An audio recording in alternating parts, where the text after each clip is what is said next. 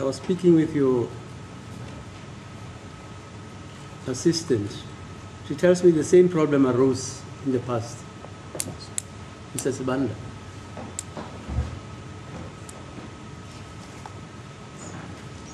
You know, me, I'm old school.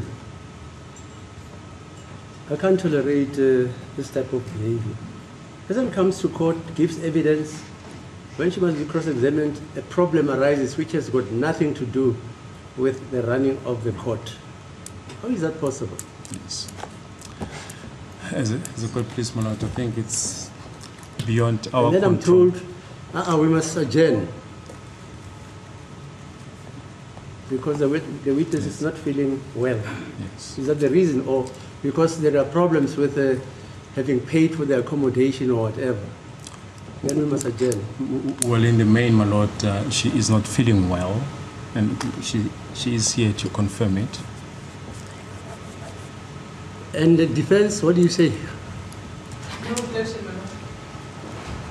None, my lord. I've got none as well, my lord. You what? I've got none as well, my lord. Okay.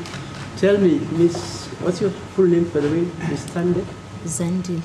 Just stand up, Zandile. please. Just stand up. What's your full names? Zandile Khumalo. Yes. What's wrong with you? I have a pain on my chest. Hello? I have a pain on my chest. You have a pain in your chest? Yes. Okay. All right. I'll postpone to what time tomorrow? 10 o'clock, my lord.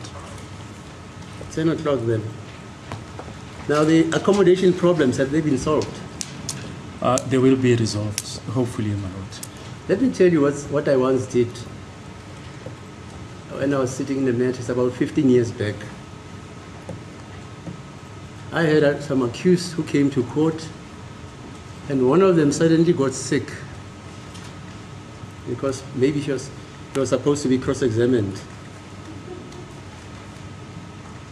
And what happened is, then he said, it was a he said he had some problems physically.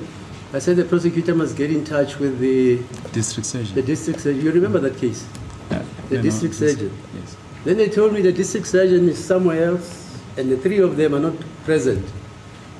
And the prosecutor told me that in terms of government regulations, you can't hire a private doctor because you need three quotations from a private doctor.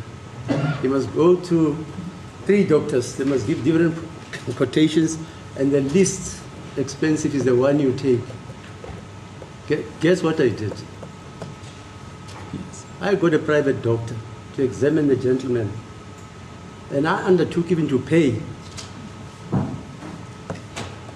And the private doctor came from Carlton Center to the court, examined this gentleman, and pronounced that he's just stressed because he's undergoing a trial. But after that, the case went on. Yes. I'm certain, my lord, that from tomorrow onwards there won't be any further delays, my lord, of this nature. Okay, fine.